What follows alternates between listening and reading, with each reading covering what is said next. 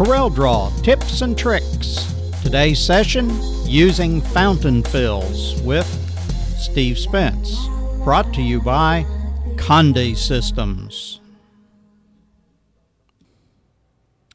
In today's session, we're going to talk about fountain fills. You'll find the icon for fountain fills almost to the very bottom of your toolbox on the left-hand side. If we click, you'll see a jump out menu, and the second choice is fountain fill. We've already talked a good bit about uniform fill, and this session we'll talk about the fountain fill. We'll click on fountain fill, and you see a box come up, and we'll put that box next to the box that I drew and begin to examine it. At the very top, you'll see that we have type, and if we click on the arrow, you can see that there are 4 different types of fountain fill: linear, radial, conical, and square. And if you look at this box, you can see what they're talking about with each of these terms. Linear changes from left to right, or vice versa. Radial is primarily used in circles or ovals. It starts at the center and radiates out. Conical is something like looking down on a cone, with this being the peak of the cone, and then radiating out in all directions is the color. And square. Now, things don't stop there. Let's go back to radial, because this probably illustrates the point the best. We can change the radial by putting our cursor over this little box and moving the center. And you can see we get quite a different appearance as we do that. So we can make light appear to come in from the upper left or the upper right or anywhere else. Or of course we can put it back in the center. Now if we put that in our real box, and yet let's use some type of color. We'll come back to this in a minute, so don't worry about it. If we fill that, you can see that it's light colored right in the center.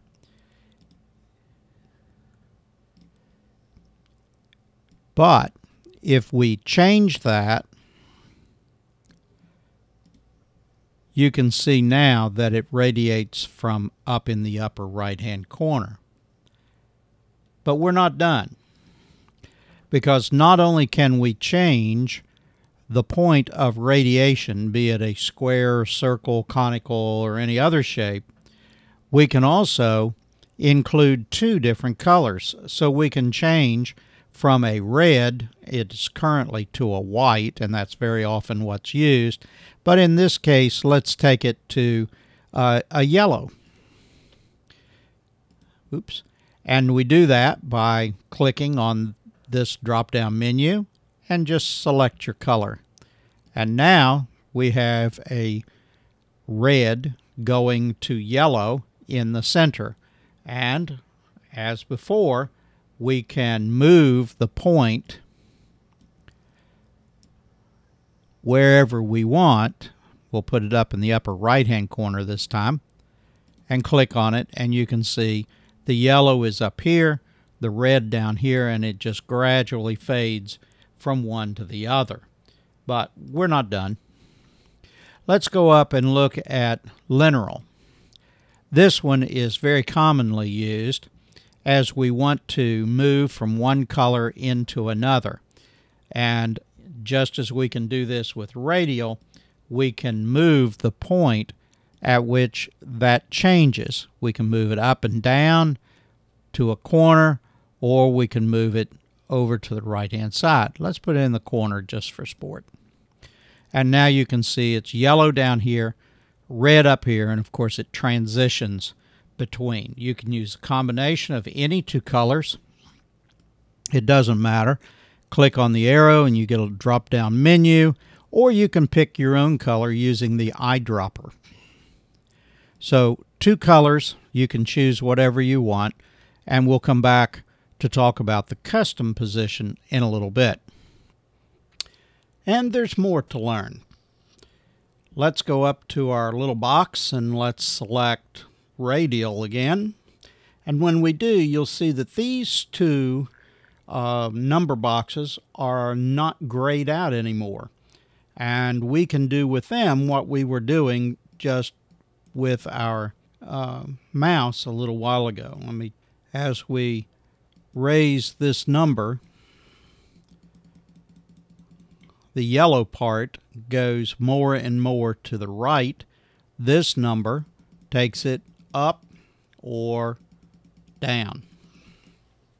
You can also type in a preset number if you have one. We're still not done. Let's go over to this little box that is grayed out and has a lock on it. And let's unlock that box. When we do, you see that it's 256 steps. Now what that means is this. The best way to explain it is we're going to take that down to just 7. And we'll click OK. Now, do you see what it's talking about? It is talking about these individual steps from red to orangey yellow to yellowish to yellow and to yellow. In the normal default setting, there are 256 of these, and these circles or rings referred to as steps are just tiny graduations from one color to the next. We'll do an undo to go back to where we were and zoom back out. And we'll go over and get our fountain fill box again. And so you can see that it is back to 256. It's locked and it's grayed out. That's typically where we'd want it to be. Now, a side note. Occasionally, I see that this type of color transition does not sublimate well. You will see the transitions in very hard-edged circles in your final product. If that happens to you, you are probably using PowerDriver. Change to the Conde ICC profile, and that should go away. All right, let's go back up to our box once again. We're going to select linear, and when we do, you'll see that this box becomes ungrayed, and this is an angle. We can do it using the little stepper buttons, or we can just type it in. If we type in 90, it changes it from horizontal to vertical and back again. We can make this anything we want, and it just turns that transition from one side to another. Step pad, which is typically 0, can be increased up to 49.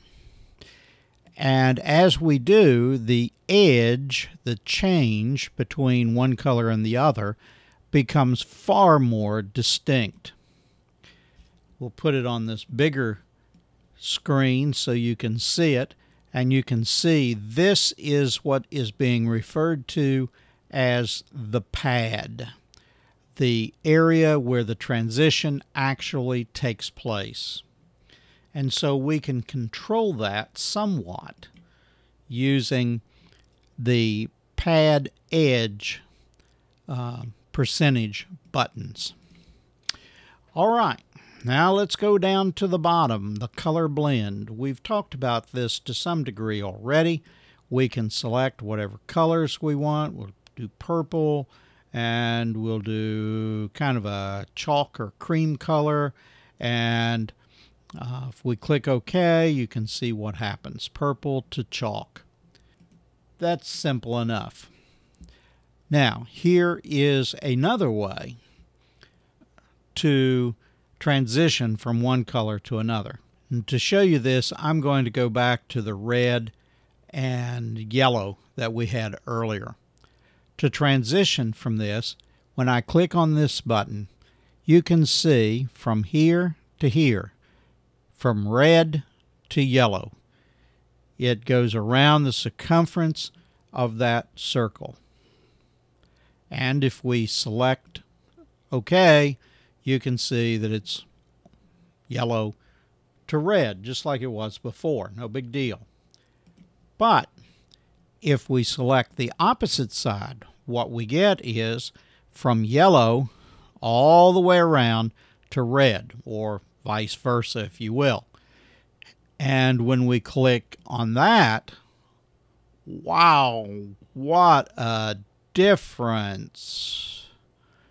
Because now we pick up all the colors in that color disc from here to here, and they include greens and blues and violets all the way back up to red. So this is a way to get almost psychedelic color into a design. All right, let's go back to what we had before, where it's just two colors. It makes it a little easier to understand and see what I'm going to show you next. Now that we have two colors again, we're going to look at the midpoint. And the best way to do this is with the radial. And what we can do is we can change the midpoint from very small to very large. And you can see this is primarily the midpoint right here. And you can see a little bit the steps from one to the other. So, and this you'll not get rid of. This, it is what it is. So as you play around with this, the midpoint shouldn't be too much of a problem. You won't see those steps because it is very, very gradual. But if you change your midpoint and make it different, either large or small, let's zoom back out.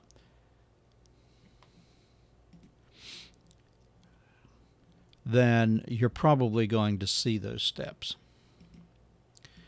All right, let's set that back about midpoint. And let's look at the next to the last thing, and that is custom. Now in the custom, we're still working with two colors. At one extreme, we have red. At the other extreme, we have yellow. And we can call up this marker, which can change where the transition occurs along this line. You can also type in a preset if you'd want to. Let's put in 75, which will obviously move it 3/4 of the way up the scale, and you can find some consistency by doing that. The others down here is the opportunity to type in actual color codes. For instance, if you want a red that is 255 10 40, that's still a red, but it's a specific red, a little different than the pure 255. You can do that by typing it in there. Now notice that we are using RGB, and then of course you can also use the mixers and the palettes that we talked about in the colors section that has been recorded, and you can check that out on YouTube or Conde TV. Okay, unless you are really comfortable with this, this is probably a good place to stay away from. It's easy to really get confused in here. And you can do pretty much everything right here. In fact, you can do 99.9% of anything you want just working with two color. And it's a lot simpler, easier to keep in your mind. But if you would like, you can go to custom, and you can even go and preset your own colors to make sure you get exactly the color you want. Don't forget too that this color palette is more than just a few colors. It can be scaled down to offer additional colors as you might need them. Now, the final thing in Fountain Fill are the presets. Click on the arrow and you see a long list of presets. Let's look at barber pole. Now, barber poles typically go round and round with red, white, and blue stripes, and that's exactly what this is. You can see the red, white, blue, and so on going down the barber pole. Now, one of the things that you can know is that you can click on one of these and you can transition that to something else. If you zoom in here, you can see that we have added a yellow in there. Down here, we'll add a purple. Right there. So you can play with these a little bit to do really weird designs if you want to. But the presets are there for you to use, and occasionally on things like barber poles, it's really nice to have. It can save you an awful lot of work just by knowing that those are there. Alien sky, that's purple and red. Baby, it's kind of a pink blue. I use this a lot for baby picture frames where you don't know whether the baby's going to be a boy or a girl. You kind of mix them together and it gets you out of trouble. Blue wash, this is just nothing but a very dark blue. It's almost like midnight. Then we have presets. This is cylindrical using green and white and purple and red and black and blue and so on, all down through the circular, then the conical, then the cylinders. Cylinders is a little different. That's kind of like the barber pole. Some of these are really helpful because you can cheat and make a cylinder look like a cylinder. For instance, let's take this pink one, and that kind of looks like a cylinder all on its own. Let's fill in with it, and let's back out. And if we make that long and slender, it pretty much looks like a cylinder. It's certainly closer than anything I could create on my own. Let's pull our, select our cylinder, and let's go back to our fountain fill and look at some more presets. Got lots of cylinders, and then we have several special ones. Gold-plated, neon pink. This is great to use with breast cancer survivors and things like that.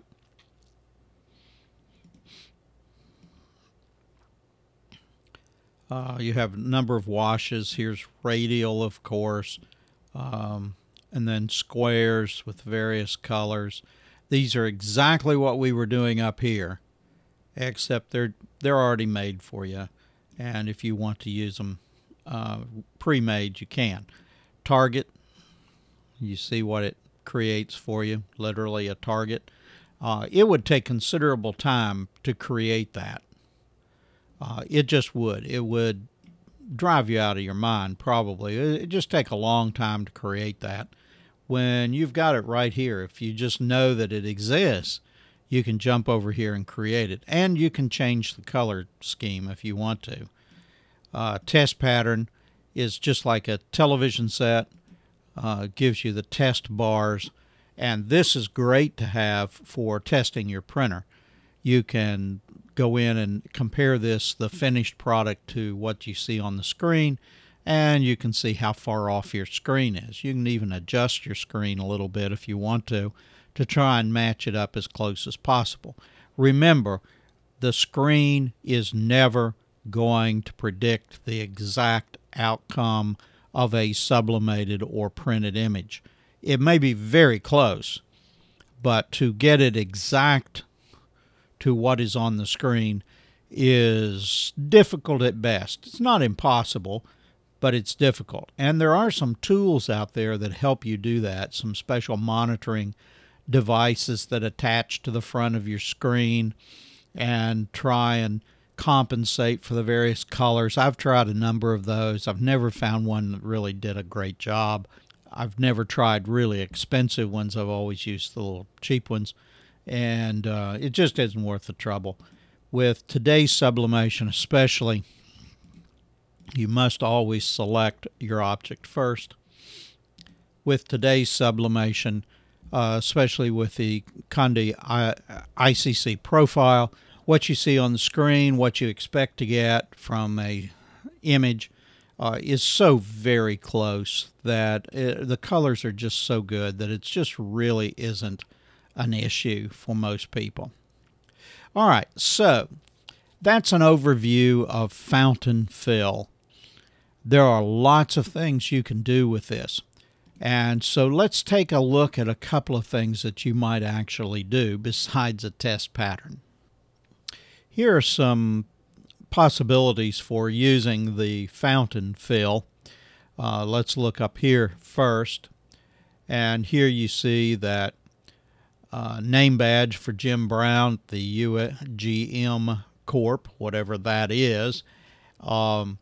And that logo would just be lost if we put it in that dark blue, purplish background. But if we take that white and kind of feather it out around the logo, it makes it jump out. It makes it unique and more usable.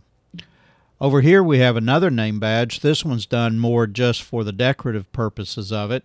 All we've done here is use a lineal pattern and turned it at 45 degrees, as you can see here, and it makes his name jump out. It puts a little decorative thing on there. We could put it in the center, still be decorative. I put it over to the edge just to display that, but you could do a lot of different things with it. Here's a flag pattern. This came out of the presets. It's just text with the pattern fill, fountain fill inside of it. Here I took the same text and put a box behind it and did the fountain fill in the background. Down here you see Sunset Designs, and this is the sunset, the preset for it, and you can see there's an orange down at the bottom and red at the top, and then some text in there. This might work for a name badge. It might work for some print media type of thing. All kinds of different possibilities.